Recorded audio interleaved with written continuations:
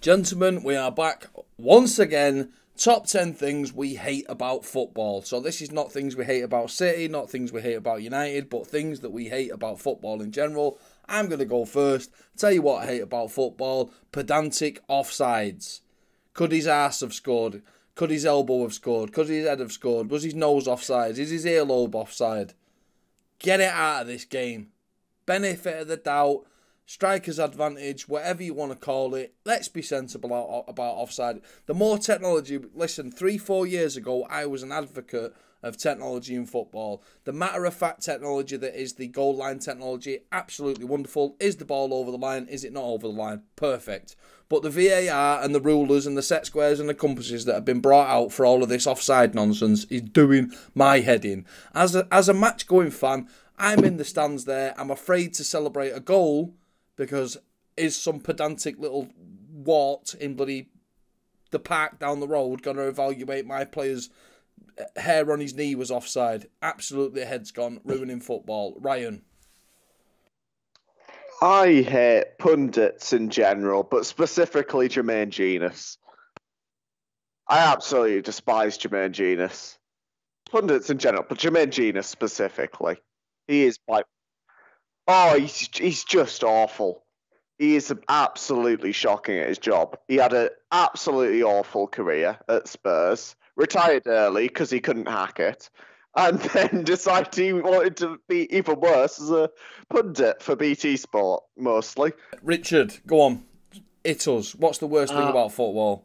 I hate thick opposition fans. There's nothing that gets on my nerves more than supporters of other clubs. They don't understand the rules of the game. They don't know anything about the history of the team they support. They don't know what financial fair play means. They don't understand about English law. They don't understand about anything. I'm surprised they can get up in the morning, and yet they opine and put out TikToks about stuff they know absolutely nothing about. And most of them make Jermaine Genius look like Albert Einstein. It just really just gets on my nerves. You're not wrong. Mainly Liverpool fans who never been... They don't even know where Stanley Park is. I mean, there's one guy that comes in our comment section all the time. Just ask him, where's Stanley Park, mate? I don't know. What's a Stanley Park? Exactly. Martin? It's good to see we're making friends there in the Mancunian way. The media. Hey, the media has never had such a bigger influence on our game as what it is right now.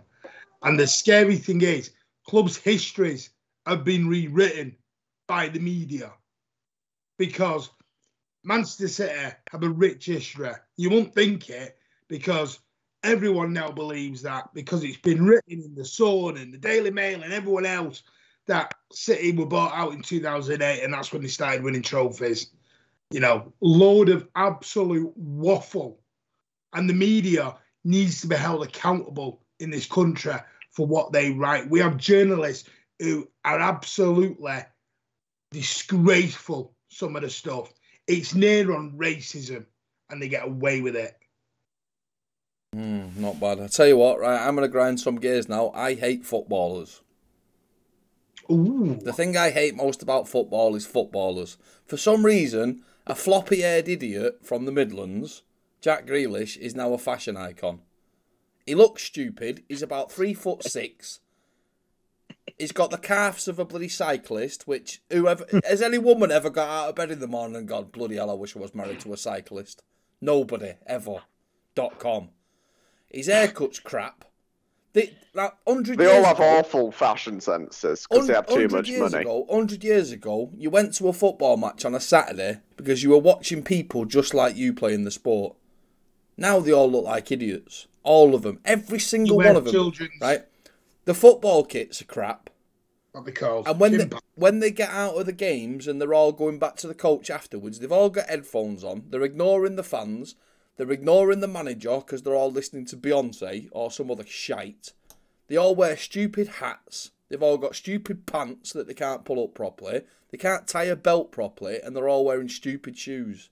They all look like absolute idiots. And the problem is that people look at them and go, yeah, that's how I want to look. But the problem is when you go out in Manchester or you go out in a big city, you see young lads dressed like footballers, but they haven't got the money. So they just like bellends. Ryan? If Phil Foden wasn't a footballer, he'd be sat outside Mackey's on a bike. In full tracksuit. He wouldn't have a job. Come on, Rob.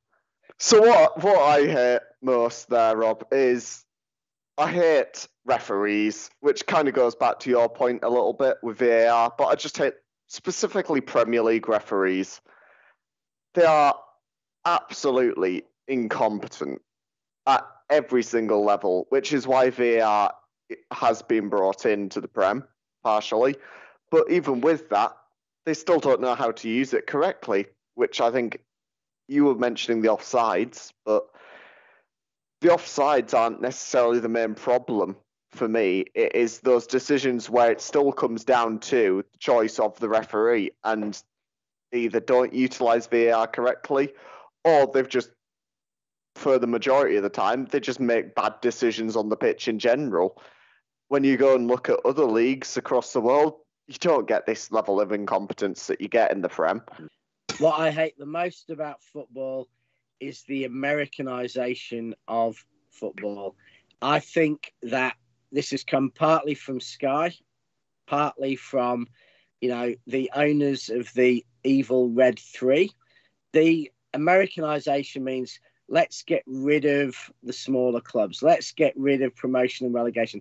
Let's make it purely a business about long-term profit flows. Let's take money out of the games. Let's put the brand ahead of the football. Let's sign players like United do because of their TikToks, or they come on and play the piano and get 1 million YouTube views.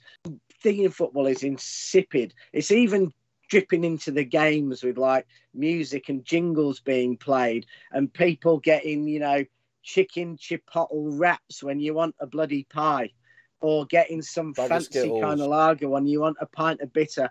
It is an Americanization that is going to ruin football as we know it. It already is. It's destroying the game.